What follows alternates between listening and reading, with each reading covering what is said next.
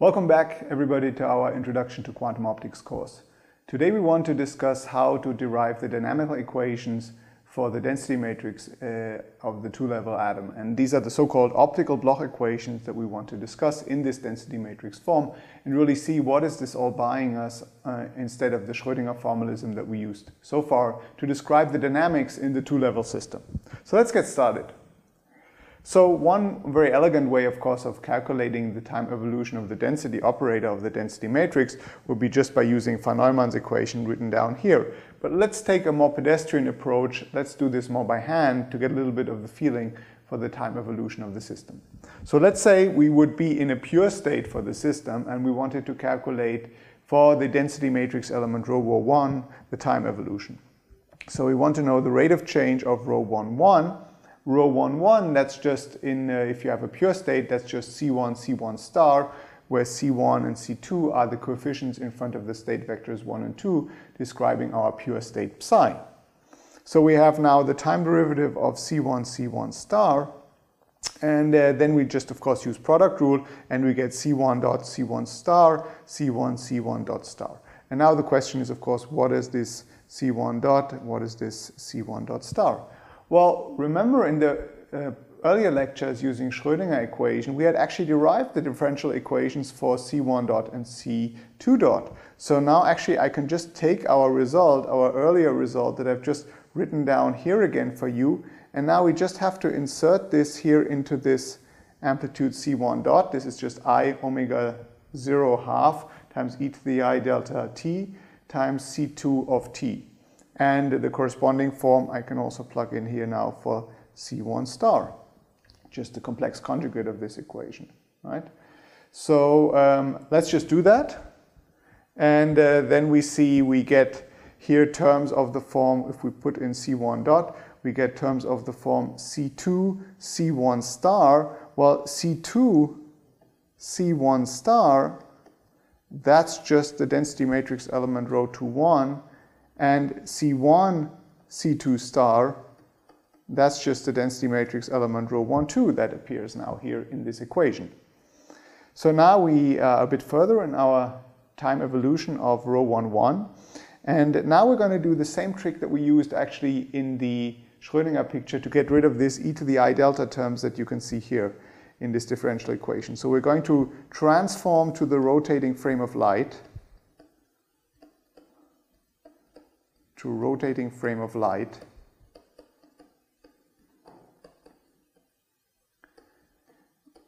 by introducing these tilde variables. So in this case, ρ12 tilde would be just e to the minus I delta t ρ12, and ρ21 tilde would be just e to the plus I delta t ρ21. And this is exactly the same transformation that we did for the pure state case, now just applied to the off-diagonal density matrix elements. So now we're in the rotating frame of the light field. We have to remember that. That's going to be important when we discuss the consequences, the dynamics of these equations. But now we have a very compact form of writing the rate of change of the population in the ground state being coupled to the off-diagonal kind of density matrix elements ρ12 and ρ21 tilde through the Rabi frequency omega 0 in our equation.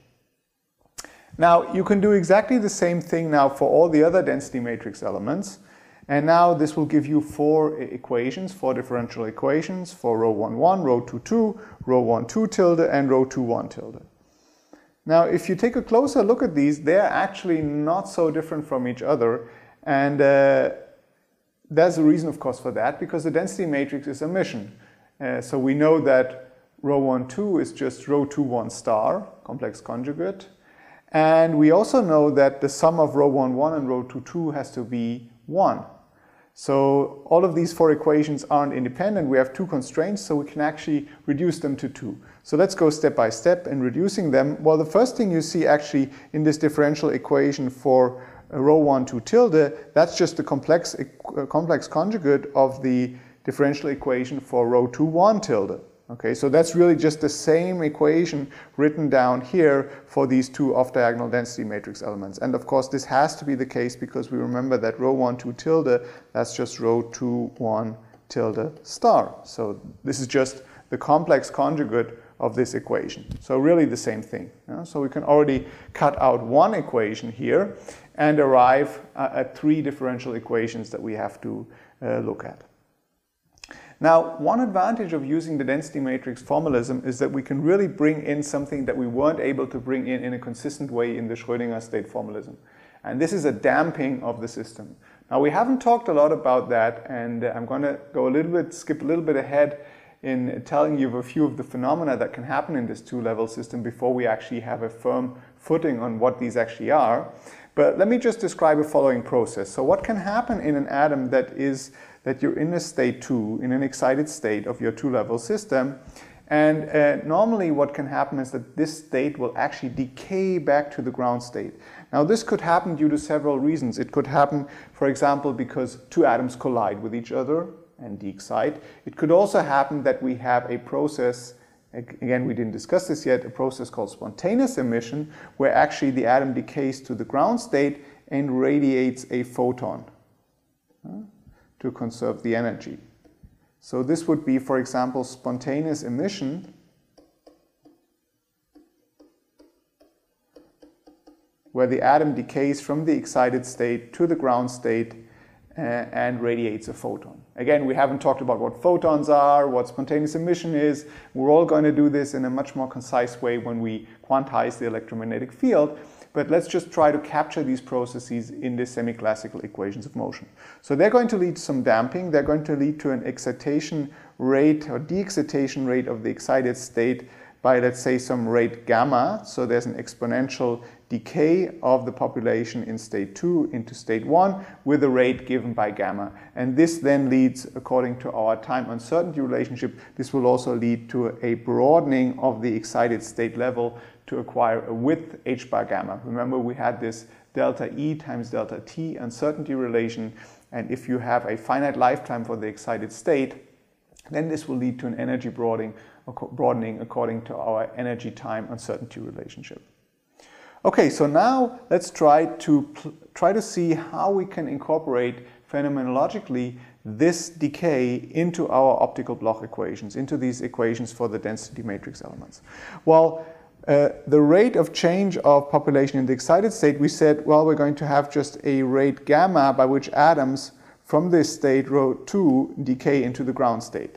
So this can be just modeled by introducing a term minus gamma rho 2 here. Now, of course, if population is removed from the excited state at a rate gamma, then we have to add that population to the ground state again in our system to accommodate this population that is reduced in the excited state as it has to appear back in the ground state again. Okay, so this just kind of conserves probability in our system. And now we have this off-diagonal element, and remember this off-diagonal element that was just norm C1 times norm C2, and if the population decays with the rate gamma, then the coherences, which are just proportional to the square root of C2 squared, norm C2 squared, then those off-diagonal elements are going to decay with a rate gamma over 2. So you have minus gamma over 2 rho 1, 2 tilde here. Okay? So this is just an ad hoc phenomenological way of introducing a damping, this spontaneous emission process, into our system. Decay of population from the excited state into the ground state, where it leads to an increase of population, and a dampening of the off-diagonal coherences by a rate gamma over 2, corresponding to such a spontaneous emission damping of our two-level atom. Okay, so let's put this all together. And now I've written down the optical Bloch equations now in this form, including the damping. So you see here the plus gamma rho 2 minus gamma rho 2 term and minus gamma over 2 rho 1 2 tilde form here. Now let's simplify this even further. And in the next step, we're going to make use of the fact that rho 1 plus rho 2 that always equals to 1, meaning that, again, these two equations are not independent from each other. They basically tell us the same thing, and we can express them by one equation. And what I'm going to do now is introduce the so-called inversion of our two-level system. So W is the inversion. It's the difference of population in the excited state minus the population in the ground state. So if you have your two-level atom here, state 2, state 1. You have some population in the ground state, some population in the excited state, given by rho 22 and rho 11. Then the difference of those populations is just the so-called inversion, rho 22 minus rho 11. So now the differential equation, the time evolution, the rate of change of this inversion, that's just going to be the difference of this equation here minus this equation here.